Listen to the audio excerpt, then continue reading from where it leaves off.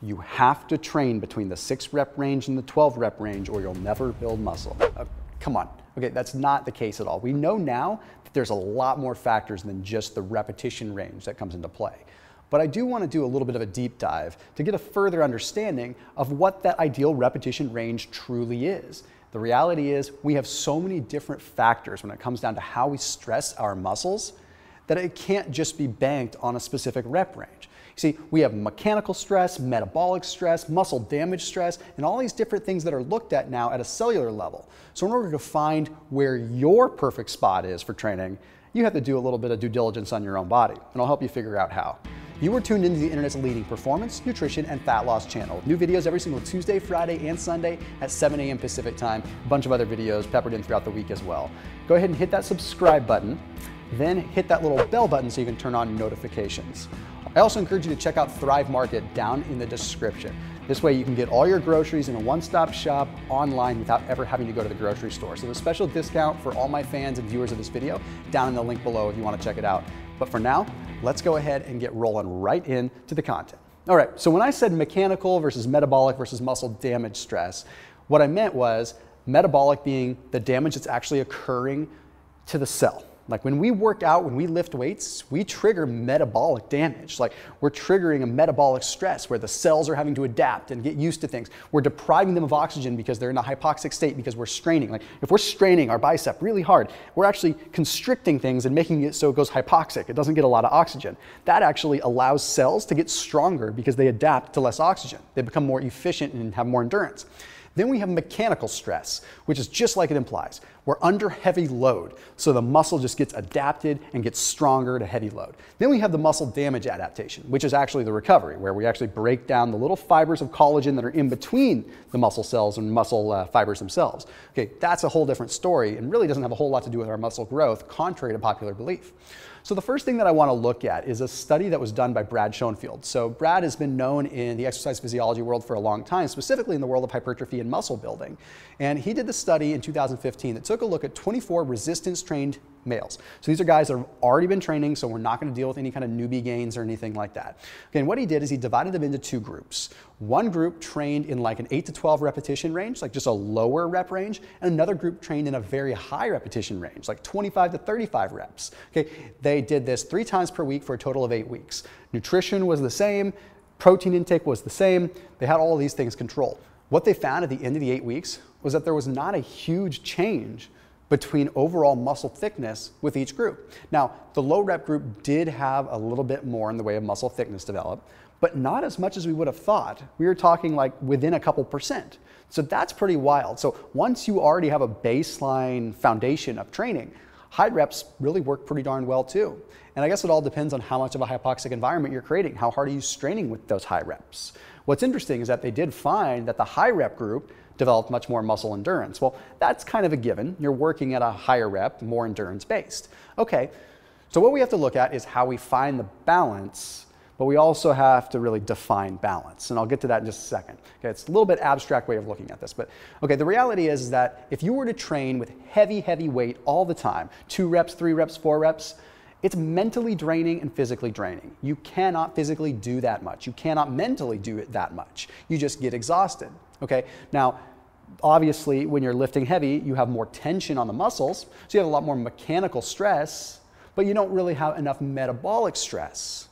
Now, on the contrary, if you go just high reps all the time, then you have a lot of metabolic stress, but you don't have the nervous system adaptation of going heavy. You don't have the mechanical stress. You don't put the muscle under the load that it requires to adapt to a heavier weight. So what ends up happening is people come up with a balance theory and they say, okay, well, the happy medium is going to be like 6, 8 reps because it's halfway between lifting super heavy and fatiguing and lifting way too light and not getting enough load. So they're like, let's just find the happy medium, find the balance. Guys, I've talked about in videos before, there's no such thing as balance, okay? So this is like flipping everything on its head. Like nothing good in life ever came from just a happy balanced medium out of anything. We always have to push it to extremes in one way or the other to find balance in the aggregate. And what I mean by that is, what does our balance look like long term? So by making our rep range 6 to 10 reps in the now, we're trying to find a happy medium right then and there. When in reality, we could find our happy medium by having days where we lift really heavy and days where we lift really light, or weeks where we go heavy and weeks where we go light. Then when you back up and you look back to scale, you realize you're still achieving that same balance. You're just not trying to achieve it in the moment. So by training in that 6 to 8 repetition range, the theory was that we'd still be lifting heavy enough to elicit a sort of a mechanical response, but we'd be lifting light enough to trigger a metabolic response that allows us to still train with a higher volume. So it's a little bit interesting, and I'll dive into it a little bit more. So what I really would recommend you do is take your workouts and organize them in such a way where you have small intervals of lifting heavy, okay? And that is your focus, and compartmentalize that focus. So you go into the gym and you lift in that 2, 3, 4, 5 repetition range, and you have plenty of rest, and you focus on that, and you go through a phase of that for a week or so, maybe 2 weeks, okay? You still keep your cardio in the mix, but you keep it separate. Okay, you separate your cardio from your weight training. This way, you're purely weight training, purely for the mechanical and central nervous system response, okay? So you're trying to get that strength, you're trying to acquire that strength so that when you do go to your lighter reps the next week or the next month, you're able to do said higher reps with heavier weight because you've adapted. Okay, so to put it into a simple equation, if you walk into the gym and you have a bench press of 315 pounds, and you go ahead and that's your 2 repetition max, and you keep working at that. Then when you go to your higher repetition workouts, you might be able to do 185 pounds for 15 reps, okay?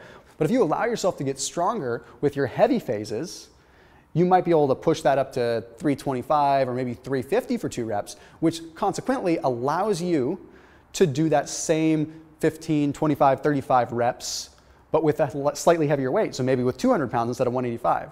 So then and only then can you kind of have a leapfrog approach. You go heavy, high rep, heavy, high rep, heavy, and you're balancing it all out over time in the aggregate, not just trying to find a happy medium all the time. It's a difference of kind of like a stagnant, kind of slow growth like this versus sort of a step ladder that's just going to get you there higher. Okay, so you still want to focus on intensity and having the same intensity. You're just focusing on intensity in different areas, right? So 80 to 90% max intensity when you're going heavy, 80 to 90% maximum intensity when you're going light. Okay, intensity is just relative to whatever you're doing at that point in time. And this really makes a big difference. I would actually argue that the lighter rep side of things is actually a more powerful way to go. You see, by going with the lighter reps, you actually develop mitochondrial efficiency and mitochondrial strength. Okay, if we can increase the mitochondrial strength and we can increase the number of mitochondria, we're actually increasing the number of sites at which ATP is created. So this goes along with my theory that cardio is never your enemy. Cardio always helps you develop more ATP and more mitochondria, which therefore fuels your workouts.